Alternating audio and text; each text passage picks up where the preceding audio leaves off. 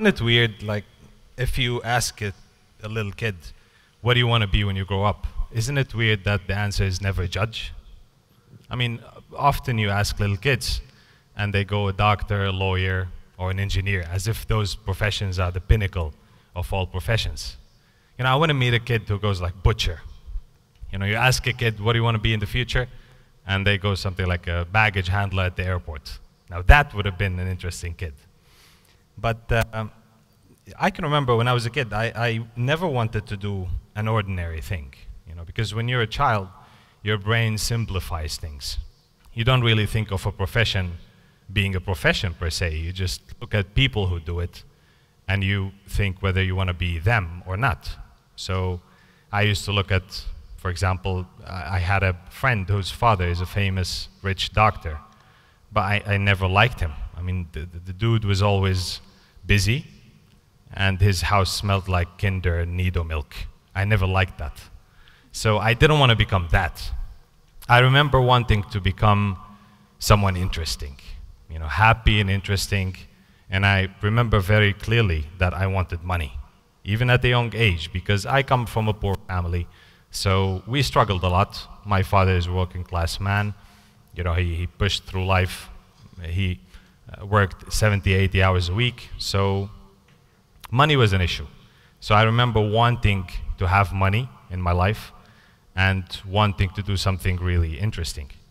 So I set out to do that, but just like everybody else, reality slapped me in the face.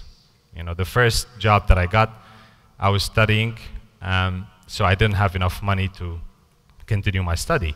So I decided to get a job, entry-level job through a connection. You know, it was data entry for an airline. So I sat there typing away. You know, it was cargo airwables, so very boring job. So I kept doing this for 2 years. I remember feeling really depressed after a couple of years, because I think, you know, most of you can relate that if you do something you don't enjoy, I mean, who enjoys data entry? Unless you're on drugs, you're high and sitting there typing, you're never going to enjoy it. So that's what happened with me. I started feeling depressed. But people who are depressed, they often don't know that they are depressed. I mean, unless they get a professional diagnosis or they stop being depressed, only then they know that I was depressed for a long time. So I was doing this job 2 years, and I got to a point, you know, it's the same thing every single day, extremely boring. The stress that I have to work 5 days a week, every day about 10 hours, finishing a thick pile of airwables. That wasn't pleasant at all. So I remembered when I was being a kid, and I said to myself, well, this is not interesting. I mean, it's getting me some money, but this is not interesting. So I tried to make it interesting because I wanted to fulfill that dream when I was a kid. Interesting and money.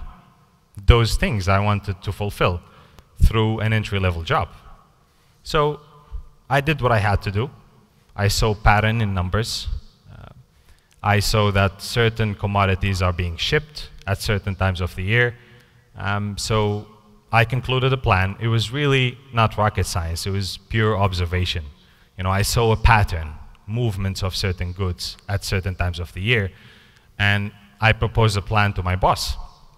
Luckily enough, he took me seriously. And he said, you know what, let's give it a shot.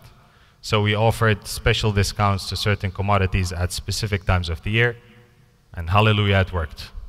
So the company made more profit, and as a result, I got a promotion. And I was so happy for about like a couple of days. And then I was depressed again, because that's what happens. You do a boring job, and that's what happens to you. But you get sucked into it. You get sucked into this bubble of comfort, knowing that tomorrow is nothing extraordinary. I mean, it's going to be just like today, just like the day before. It is extremely convenient to go and do the same job every single day because you know the outcome. There's no challenges. You know what's going to happen to you, right? And I see many of you are students. I mean, I see young faces. Maybe you can't relate to this, but picture this. You're studying something like biochemistry. and by mistake you stepped into a lecture about corporate governance, and you're too shy to get out. So you just sit through that lecture, which is 2 hours. Now imagine doing this for 10 hours every single day. It's not fun. It is extremely depressing. But for some reason, people don't change. People who do boring jobs, they keep doing them, thinking that tomorrow may be different. So the equation is that I trade in now in order to have a better future. But if you think about it, future is a raw concept. It's always now, isn't it? I mean, it's literally always now. The future never arrives. What are you going to do? You're going to keep doing the same job every single day for 20 years. So what's going to happen to you within those 20 years? You're an accountant.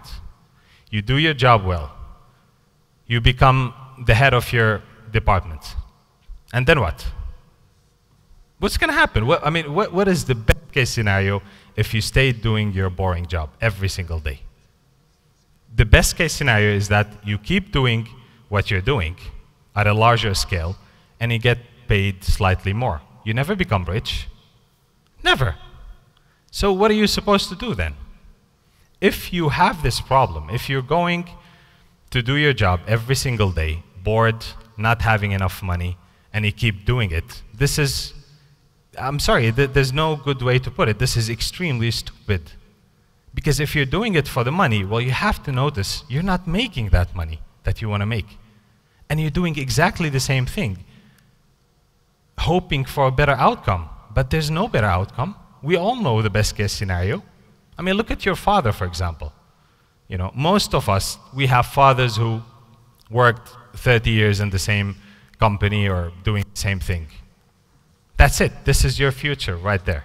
When you're a kid, you look at your father. Do you really want to become that? Mostly kids say no. I want to do something different. So what's stopping you then? Why don't you tender your resignation today? You go and you say, you know what, that's it. I'm walking out. I want to do something else. Well, often people are scared because they don't want to lose that money. But that's not really the reason, because, well, you're doing this to make money, but you're not making enough money. So the very reason you don't have money is because you're doing it. I mean, do you see the circular argument here? It's a vicious circle. And it sucks you in. Nothing is challenging about this. There's nothing interesting about doing something you don't enjoy.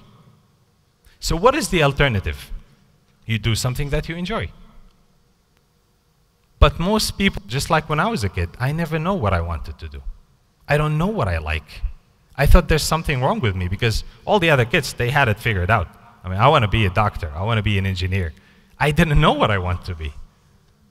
So how do you know what you want to do? How do you know what really, really attracts you? You gotta try it on. There's no better way to do it. You gotta experiment. So the very first step that you need to do is you quit your boring job. Once you do that, you go and you try something different, and something else, and something else, until you find joy in something that you do. And then, guess what? You will make money. Because if you do something that you enjoy, you do it well. And a well-done job pays you a lot of money. You would be surprised. I mean, people pay money for a well-rendered service. It's really that simple. Money making is not rocket science. You just do something that you enjoy. As a result, you will be rich. The other day I had a plumbing problem in my house. So I called the plumber. And the plumber came. He didn't do a good job. The same problem occurred. I called another plumber. And the new plumber came, and it was, I tell you, it was the most beautiful scene I've seen in my, he made love to my sink. I mean, he did the job perfectly. It was flawless. He enjoyed his job. There's nothing wrong with that. What's wrong with that? What's wrong with being a plumber and you enjoy plumbing? You can do that in every aspect. Guess what? I know bloggers. They're not even talented. You know, they just sit at home wearing a sweater, typing away, you know, with like Doritos dust on their t-shirt, and they make more money than 5 engineers. So what is it about your boring job that keeps you coming every single day? Think about it. What are you doing? What are you achieving doing that job? Quit it. What's stopping you? What is stopping you? Isn't it lovely to go to sleep not knowing what tomorrow is going to bring to you? Here you go. So that's what you need to do. The first step, you quit your boring job. Second step, you try different things. Go ahead, try. Be a plumber. Be like that plumber. Try something, you know? When you enjoy it, you keep doing it. And it doesn't feel like a job anymore. It's your lifestyle. You become that guy which you look up to when you were a kid. So for me, my experience was I quit my boring job. I was scared to death.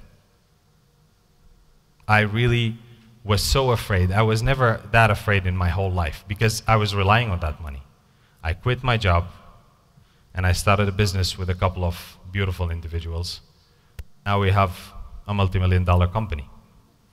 So I guess what I want you to do is to change.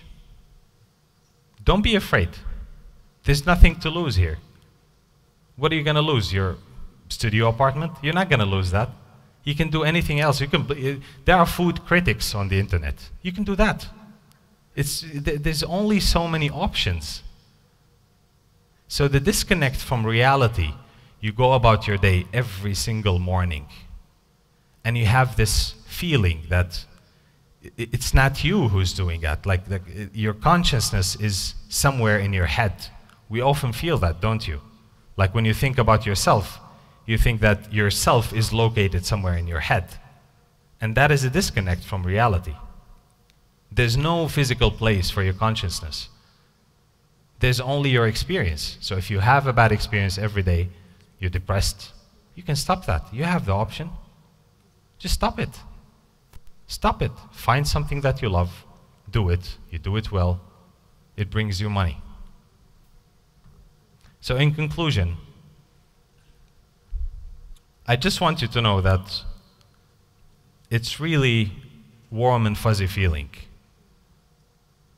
that when you change something that you hate so much, it's liberating. And you go to bed and you don't know what tomorrow holds.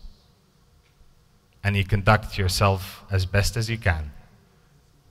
And you become rich as a result. That's all. It doesn't matter what rich people do. I see those textbooks, you know. People go and read like the daily routine of Steve Jobs. It doesn't matter. Why does it matter? I mean, like Warren Buffett, the guy eats breakfast at a deli. He pays like $3 for a meal. That is not what it's like being rich. That is his experience. It doesn't matter what they do. There's no secret. They just do what they love. Can you name one millionaire who's doing something they don't enjoy? Guess what? They don't exist. They all do something that they like. That's it. This is the money-making equation, folks. Solved, settled. So, those were some of my ideas. I hope they were worth sharing. Thank you so much for being here. Bye-bye.